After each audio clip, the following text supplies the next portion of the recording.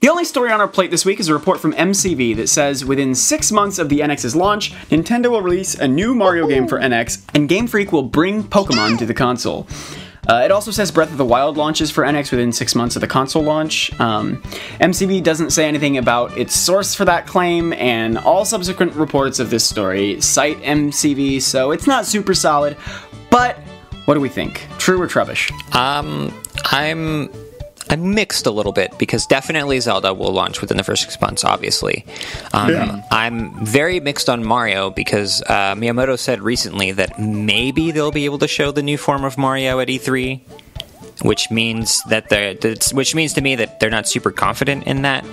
And if they're not super confident in whether they can bring it to next E3, that doesn't really give us a lot of confidence that it'll launch 6 months out from NX. So that gives me pause. But maybe they are super confident in Galaxy 3. I mean, yeah, maybe there's a traditional Mario game that they're preparing also. That's always possible. But I have no reason to really believe that they're really that far ahead on a new Mario game. Outside of it's been a few years since Mario. And then the Pokemon rumor, I actually think Game Freak will be a lot more quick to bring out a mainline Pokemon game to NX, just because of the sort of position NX is going to be in for the future, where it's the big handheld platform that all of Japan, at least, and hopefully most of the West will be focused on. But in the first 6 months, I'm not so sure. Yeah, I'm with you on that. I'll take these, piece by piece. Breath of the Wild was a given, no problems there. The core Mario team's been silent for 3 years now, and Nintendo said that they're working on new Mario games for NX in the past, so I don't think there's any problem there. Maybe they're not super confident in this, quote, new kind of Mario, but that also might not be, like, the next 3D Mario. We have no idea what that might be. Or 2D Mario, even. There might just be another new Super Mario Bros. Game. Whatever it is, Mario, I don't think there's any issue there. The sore thumb is that Game Freak is working on a Pokemon game. Like, it's not any of the spin-off developers, it's Game Freak. And you're right, I think that given the position NX will be in, they'll want to do it sooner rather than later. But, it's possible that there could be some kind of enhanced third version to Sun and Moon that they would make for NX. But that doesn't seem that plausible. Not that early, I wouldn't imagine. Yeah, and I mean, 8th generation, I can't imagine that really, that seems less plausible to me, unless they've got a whole, huge other team working on that already. But it's also possible that the author heard Pokemon and just jumped to the conclusion that Game Freak was behind it, when in truth it's someone like Genius Sonority making a new battle game or something like that. Yeah, either the author or their source. That was kind of my thought too. Yeah. So, I think there's a nugget of truth here, and I think that this report would be dead on if it said nothing about Game Freak, but ultimately I'm going to have to go with trubbish. So, I'm pretty much in line with what you guys have said. I expect Breath of the Wild to be a launch day title. I don't really see any reason why it wouldn't.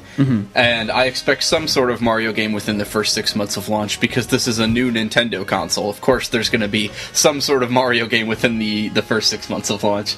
It may not be that new form of Mario that Miyamoto teased, like you said, but there's going to be something from Mario. So honestly, those first two just feel like completely safe bets to me. But like you said, where it gets a little tricky is when it comes to this Pokemon game from Game Freak. Game Freak. And Freak. And, like you, I'm a little skeptical of that. I kind of think it might be something maybe lost in translation a little bit here. Like I said, either the source or the author. Or, who knows? Maybe they'll surprise us. But I don't expect a third version of Sun and Moon that soon after that just doesn't make any financial sense. Well, I mean, Sun and Moon is going to come out in November. The first 6 months of the NX is going to be from... Right, that'd still be less than a year, though. Even at the maximum amount, it would be less than a year. It'd be 10 months, which is... I think they usually wait about, 18 months or so for releasing a third entry, so I can't see that. And like you said, there's just no way it's Gen 8. So I'm going to go with mostly true, maybe just a hint of Trebush in there. Does anyone think it's possible they're going to use the Sun and Moon engine, and instead of making like some kind of third version, they would remake Kanto? That was actually what I was thinking they were going to do, because the time is right. The new platform image plus the Pokemon Go popularity makes it the Gen perfect 1 time. hype has never been stronger. Yeah. If they're gonna link anything up to Pokemon Go, that would be what they would do, is a Gen 1 remake. Yeah. So that was actually my thought the entire time, was it might be a Gen 1 remake. Okay, interesting. Going off of that idea, I think if they're going to do something big with Pokemon, I would personally rather they just reboot it. Get rid of some of those garbage designs, stop it with Mega Evolutions, stop with all the stuff that makes Pokemon too hard to follow. Because it's just nuts at this point. I know I'm going to get a lot of fire for this, but I think they should just throw everything out the window, start from scratch with all the stuff that they know was really great. Draw from, all the different generations, but draw only the elements that are really cohesive and make a great fundamental experience that can translate from Pokemon Go back over to, the main series games. And use Kanto and that sort of story and setting to reboot Pokemon's mechanics, but I know that's never going to happen. I know Game Freak loves just throwing spaghetti at the wall and seeing what sticks on top of what meals they already have, but I can hope.